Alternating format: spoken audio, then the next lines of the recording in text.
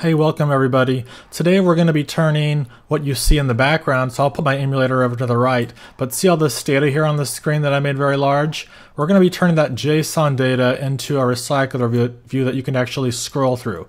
So if we notice our title there, so see the title right there? It comes directly from the title from that right there. So it's kind of turning basically this JSON file.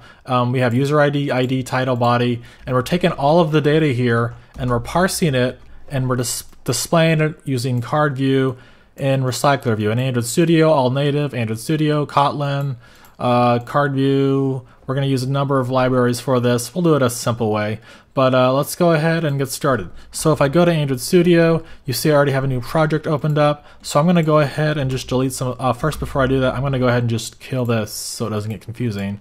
So some stuff here we just don't need. So let's go back to Chrome, and what I did to find that URL is I just googled JSON API testing. I came out with this website here, and they have a bunch of different stuff. They have like photos, or stuff like that, but I decided for this we'll just stick with posts, because this could be like a social media sharing app.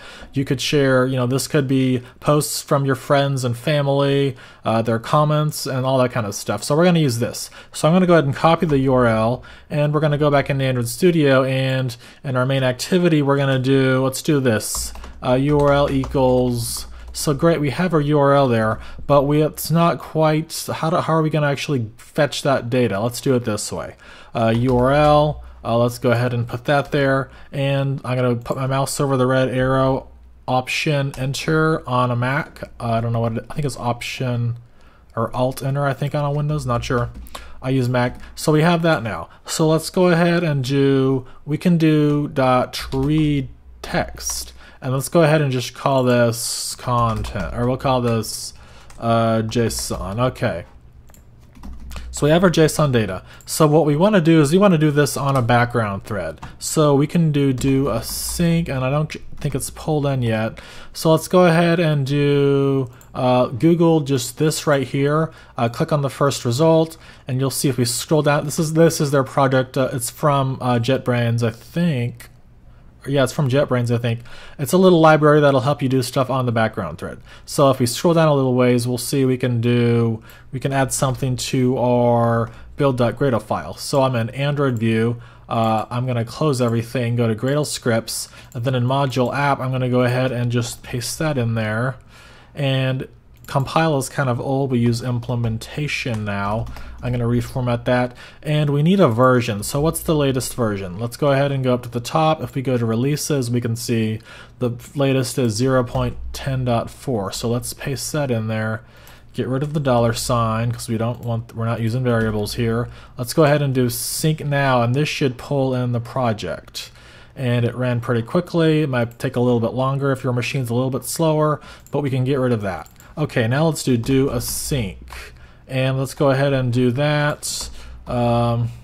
Let's put that inside of here, and let's do this. Let's do so what we need to do to actually convert this into. So actually, we'll just go ahead and do this. Let's do Dan, and we'll do just to output it to the console so we can see something. So I'm going to go ahead and run it. And I have an emulator set up already, and we can just go to it. And in just a second, this will pull up. But in the meantime, I'm going to open up the logcat at the bottom here, and we should be able to see stuff. So what's going on here? So we need to I forgot to do this. We actually need to add the internet permission. So let's go ahead and do that. So just go into Android view, manifest, and do uses permission internet. I use it all the time there. Format it, close it, and let's run this again. And I'm using the keyboard shortcut, but if you want, you can just click the green button right there, that one right there. That'll take you there. So we have our emulator, and here we go. It says hello world. So now let's go down to our logcat, and let's actually see this. And you can actually see, hey, we actually have user ID 1. We have the title and everything. We have the title there. So if I go back to Chrome, you'll notice that if I go to this file, yeah, sure enough, here's user ID number 1, there's the title. So we're actually getting all of the data. And right now in our Android app, we're not actually displaying it yet. So we have, let's work on that now. So what we're going to use is we're going to use a library from Google called Gson, and I think I don't have it open. So we can actually just Google it and find it here on GitHub. And if we scroll down, we can see we can add it out as a dependency. So I'm going to go ahead and copy that, go back into Android Studio. Again, go to Gradle Scripts, Module App, and we'll add another one down here. And again, we don't want compile, we want implementation. And let's go ahead and do sync now. That will pull it in. Let's go ahead and X that out. And what we can do is we can immediately be using Gson now. So let's do Gson dot, then we have dot from, or we have to J. So you can either convert stuff from JSON or to JSON or from JSON, depending upon what you want to do. So actually what we need to do is we actually need to look at something else first. Let's go ahead and go back to Chrome. So what I'm going to do is zoom out a little bit here first of all, but I'm going to go to raw, and then I'm going to copy and paste the entire JSON file. So just select everything, including the beginning and ending quotes and stuff. And there's a nice tool I like to use. So you can just Google this here, and there's this tool here where we can get rid of that, and we're going to paste in our JSON, and we just paste it in. And we got to do a couple of things. The settings are, it is JSON data. All of this is JSON, so select JSON. Then we want to use Gson from Google, so select that. Then go ahead and hit preview. And what you'll notice is this kind of gives you a variable. So say we have private integer user ID. We have a title, we have a body. So this is actually giving us a variable we can use. So instead of having to do some complicated stuff, it's just as simple as this. So what I'm going to do is I'm going to go ahead and copy all of this here. And it's actually, yeah, just go ahead. Let's go back into Android Studio. Let's go ahead and just locate this. I'm going to close everything, then locate the current file. And let's do this. Or you can either right click and do new Kotlin file. We'll call this post. This is going to be a class. So let's go ahead and paste what we just copied in there, and oh, it converted it for us. I'm not going to do it that way. Let's do it a different way, just to show you. I don't want to confuse anybody. So I'm going to go ahead and actually do this a new Java file, and we'll call this post. And everything looks good. So I'm going to go ahead and just paste all that inside, and we need to change the class to post, and this should work. But what I'm going to do is I'm going to convert it over to Kotlin. So to do that, there's like a I think it's actually at the bottom of code. Yeah, convert to Kotlin. So I'm going to go ahead and, well, actually before I do that, it's important to note what JSON is going to do, or let me go back to it. What this right here represents is this JSON file. So we have a user ID, and it's given a variable of user ID right there. It's an integer.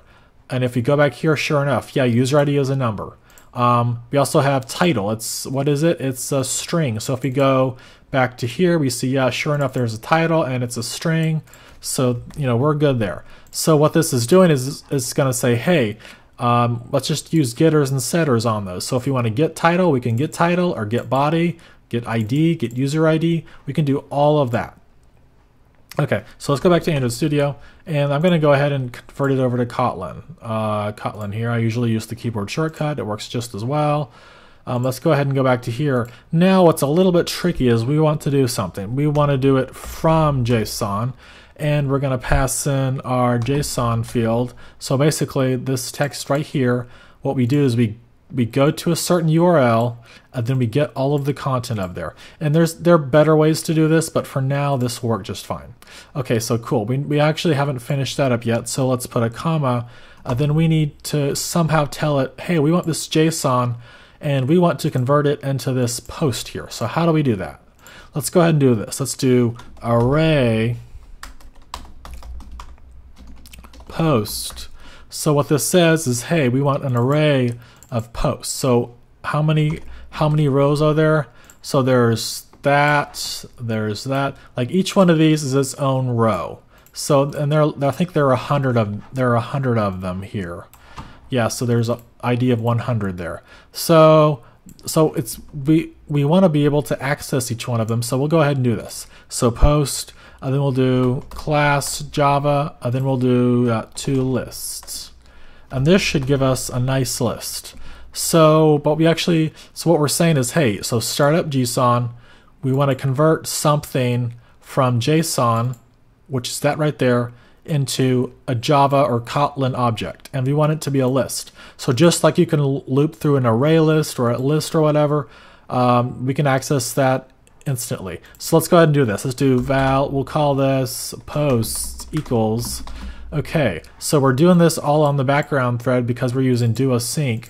Now we want to go to the UI thread. Let's do this, UI thread. And remember, this only works because we went into our build.gradle file and we added that right there. So we can go ahead and kill that, and we don't need that anymore. But let's go ahead and do this. Let's do something. Let's do posts.forEach. And oops, let's go ahead and do something. Let's just log something just to make sure that we're that it's actually working. Let's do this. Let's do d, and this is the equivalent of doing log.d in Java. It's just a little bit shorter, just d, and I like to put my name in there. And then we'll do post type. Let's do. Okay, so what do we just do there?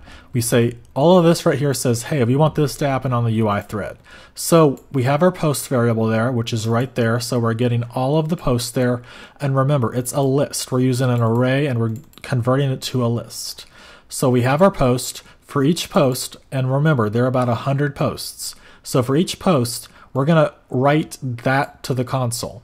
And just so you know, $it is a variable that acts, it's kind of like your lambda function, I guess you could call it, or not really. Actually, that's not a good way to describe it, but we have access to that because we have for each. And in Android Studio, we can actually see, yeah, it is a post. So we'll do it.title.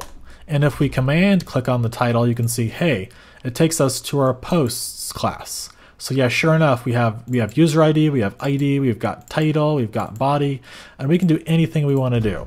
So let's go ahead, and I'm going to go ahead and save it. And I use the keyboard shortcut a lot, which is Control-R on Mac. I don't know what it is on Windows or Linux. So I'm going to go ahead and click the run button, go ahead and run it, and let's go to our emulator. And this should pull up, shouldn't really pull up anything different, but it shouldn't crash, and that's the important thing. It did not crash. So I'm going to go to logcat, and if I make it a lot bigger here, you can see, hey, we actually have, so first we have our JSON data, and that's coming from that line right there, but then we also have at the bottom, we should have the titles. So we'll see where it says post title there. It says post title is right there. So by typing that right there, we're getting the title of each row. So that's row number, that'll be 1, 2, 3, 4, 10 or whatever, all the way down to 100. So that's where we get all of our data from. So if we go back to Android Studio, or if we go back to the emulator, we haven't actually done a whole lot here. It doesn't look any different. We'll cover that in the next video. But for this video, it's important to note that, hey, what we're doing is we're fetching a URL, we're converting it to JSON, where we have this post class where we can access variables just like anything else, like a body or a title. And then what we're also doing is we're also on the UI thread for posts, and for each post, so for each of the 100 posts, what we're going to do is we're going to write the post title to the console, and that's exactly what we did. So in the next video tomorrow, we'll actually turn this into a recycler view where you can actually scroll through, a bunch of posts. So I'll see you in the next video.